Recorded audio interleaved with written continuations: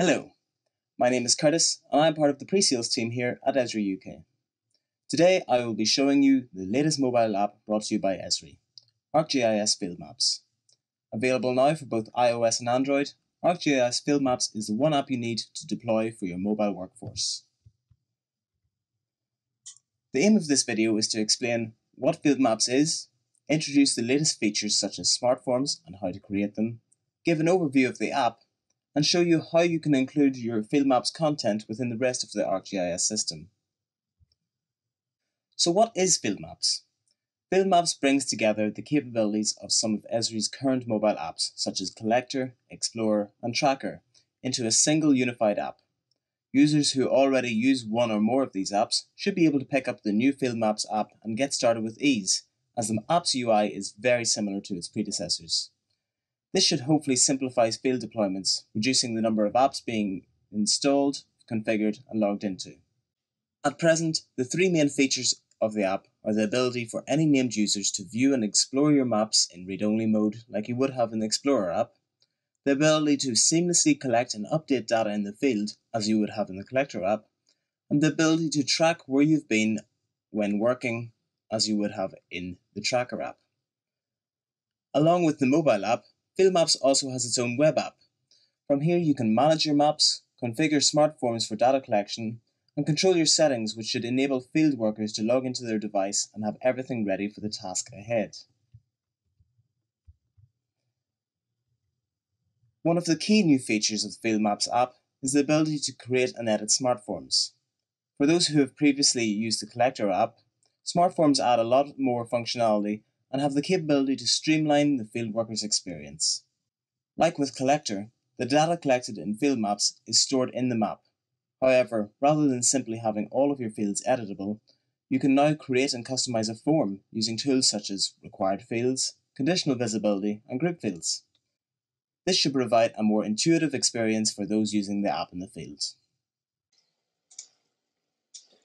Now let's take a look at the app in action.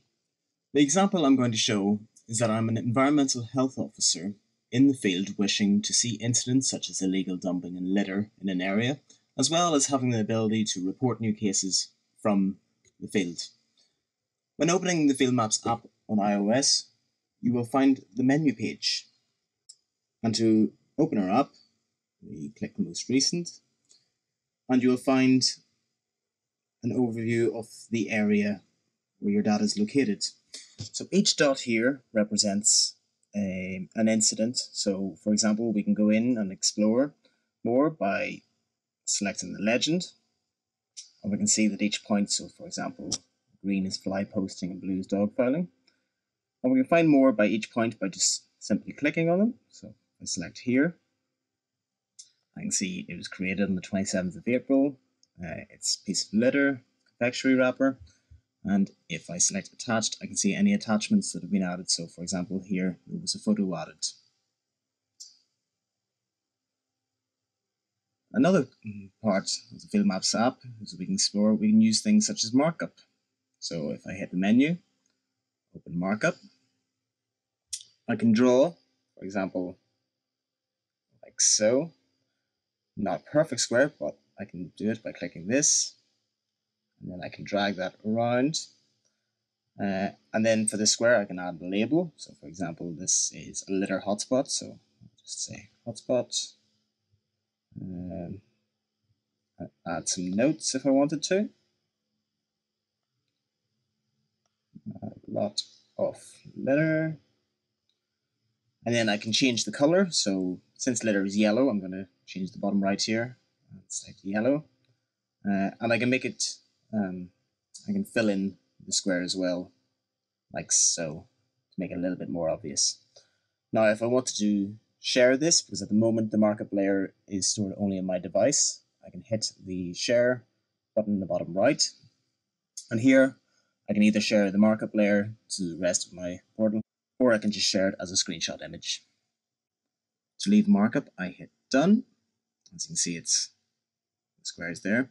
But say if I wanted to collect a new feature, so for example, I came across an incident where I am. So I'm going to hit find my location. Blue dot represents me. And zoom right in. And to collect new data, I can either hold in with my finger or hit the blue add button in the bottom right. I can move the map around to get a little bit more accurate if I wish. I'm happy enough with where it is. And I can use my smart forms now to select the incident. I've set this smart form up so that depending on what I select for the incident type, then I will get certain different fields back. So for example, if I select abandoned vehicles, I get this group of vehicle registration, the make and model car. But if, say, it was litter, and select that, I get a different one, so I can select the different types of litter, or say whether it's smashed glass or not. But for this example, I'm going to just use graffiti. Now graffiti, there were no other options added, so all I want to do is add a description, and just going to say graffiti on the wall. I could take a photo if I wanted to, or I can use an attachment. Since I'm not there, I'm going to just choose a photo from my camera roll. Excuse the dog photos, select this. I can have a look to preview it before. Hit done, add, and there it's been added to it. Once we're happy with that, we hit submit at the top right. And we can go out.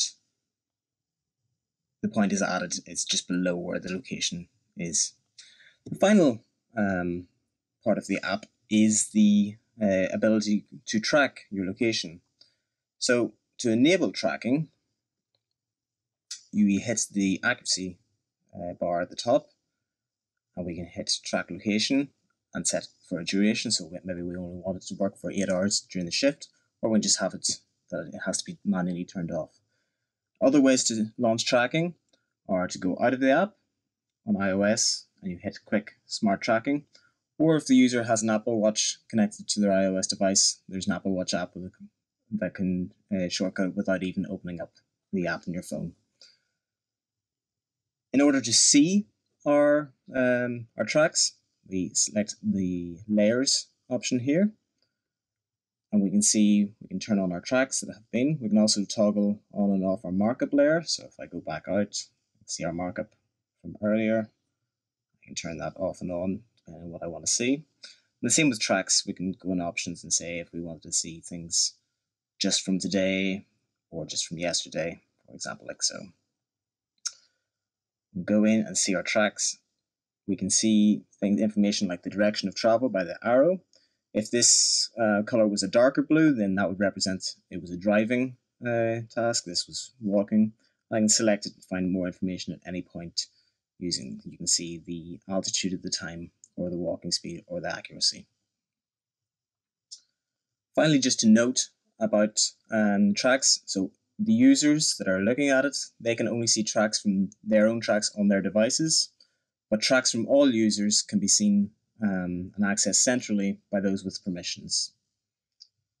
So that's a brief overview of the iOS app. Let's take a look at how it's created. The data starts out as a feature layer in our portal. In our example, we were using the point layer, but the Field Maps app also supports polygons and lines as well. In order to configure our data, we select the Data tab, then select Fields, and here we can create questions for our field workers by selecting Add at the top. This creates a field for the field worker to complete. If we want to create predefined responses, then we select the field and then create a list. So if I go to description of items, I could create a list here. However, since for the description of items, we want the user to just fill that out on its own, we'll leave that blank for now. For other features such as types of litter and smashed glass, we already have our list of values created. Now that we've configured our fields, we can head to the Field Maps web app through the menu at the top of the page.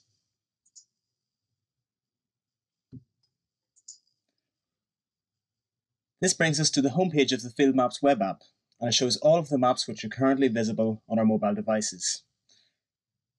It also offers the option to hide any maps that you don't wish to show on mobile. To do this, you select the tick box at the top right, and then you can select Hide in the Field Maps mobile.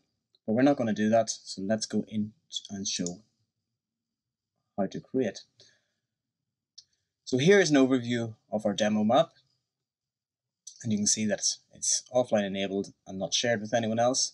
But to create our smart forms, we can go into here, select form. This brings us to an overview.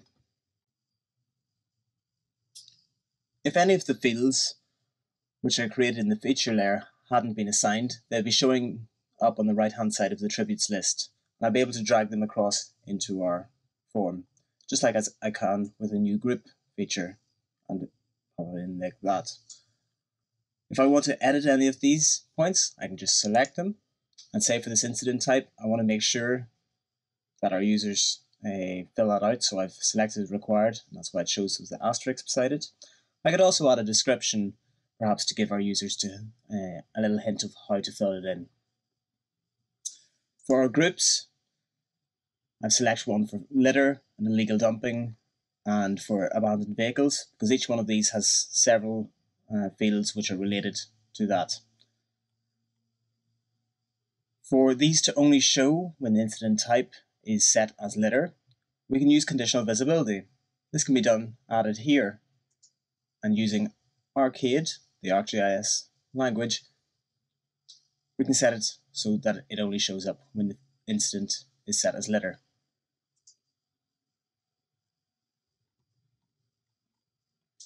So once you're happy with your smart form being set up, you can hit Save at the top right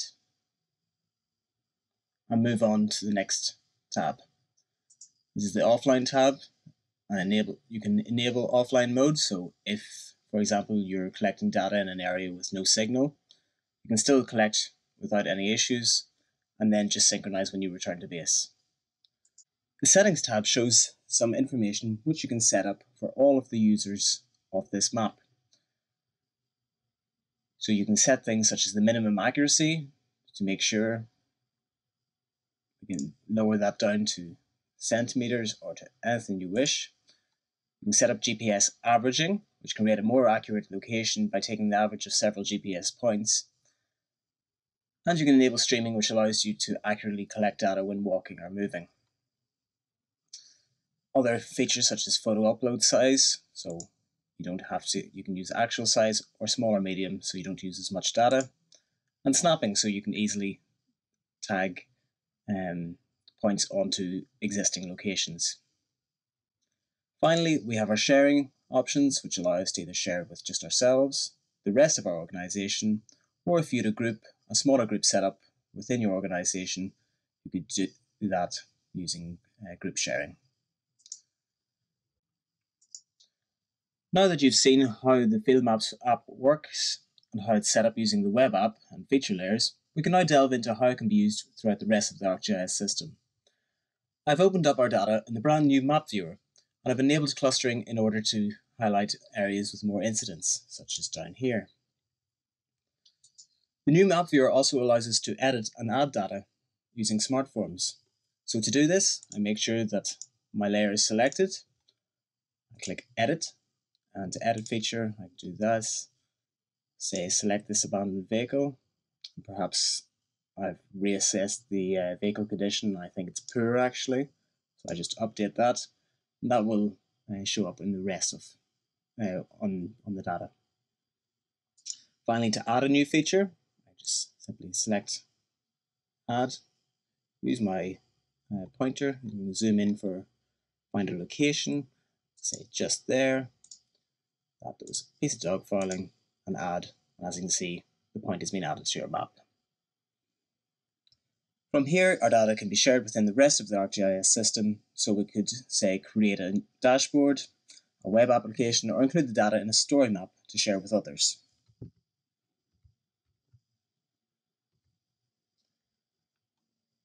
As we come to the end of today's session, I hope you now have a greater understanding of the Field Maps app and what it can do as an all-in-one mobile app for field workers.